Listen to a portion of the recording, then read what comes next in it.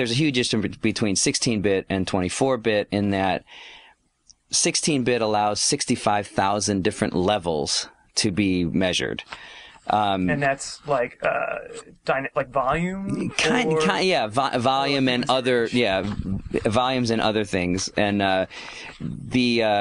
in the sampling the actual waveform itself, if you're at 44.1, then it samples at 44 times per second or whatever. With 48, it increases it that much. But when you go to 24-bit, it actually gives you 17 million levels instead of 65,000. That's a freaking huge leap. I guess with the accurate comparison, because people understand video, they've bought HD TVs, they know those dimensions. Right.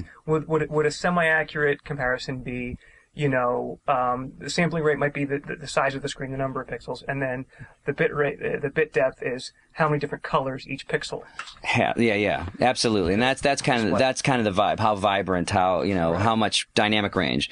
Well, yes, technically, our human hearing only goes from 20 cycles to 20,000 cycles, and obviously at 44K, 44.1, where the filter cuts off at like 22K or whatever, that's 2,000 cycles above the range of human hearing, so it shouldn't make any difference at all, but yet it does.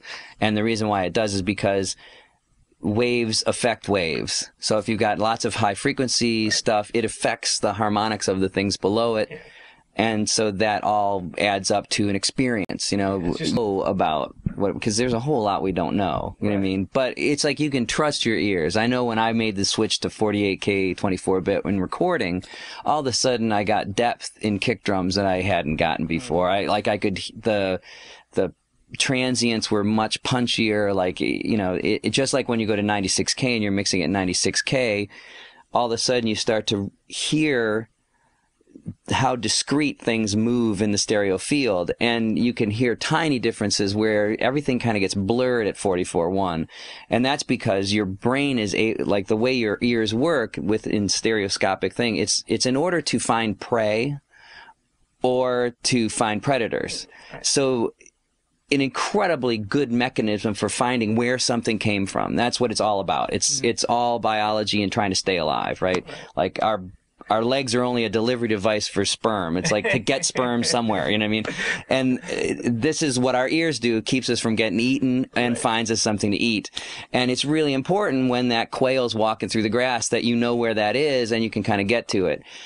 So you're literally able to hear things in 6 microseconds difference.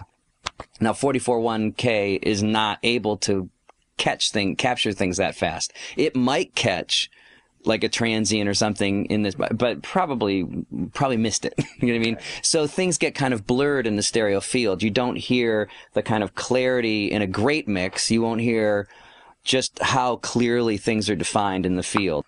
It did this thing where you could a format that you could actually listen to 48K 24-bit, you would absolutely hear the difference right away with your regular speakers. Not even like, studio, Mackie studio monitors. Your both. No, just your system at home. You would hear a difference. Even like with the home systems that, they color the sound anyway, they make it sound. Yeah. Oh, and you can still. Yeah, exactly. You could still hear the difference. There's just a difference in depth, the way things, the fullness of things as they decay, there's just a big difference. I know when I went the be-all end-all. 24-bit is not necessarily good. Exactly. Factors. Yeah, because the thing with audio, and especially with audio, is like, you turn something up and, like the light is white or it's blue or it's magenta or it's green, in video, like whatever, it's what it is. You know what I mean? In audio, it's what it is to the beholder, and there's a whole bunch of factors. Like it's what the sound is, it's what the sound is itself, what medium you're playing it through, the coloration of the console that you're playing it through, the speakers that you're playing it through, the room that you're playing it in. Like there are just a million different combinations of things, you know what I mean?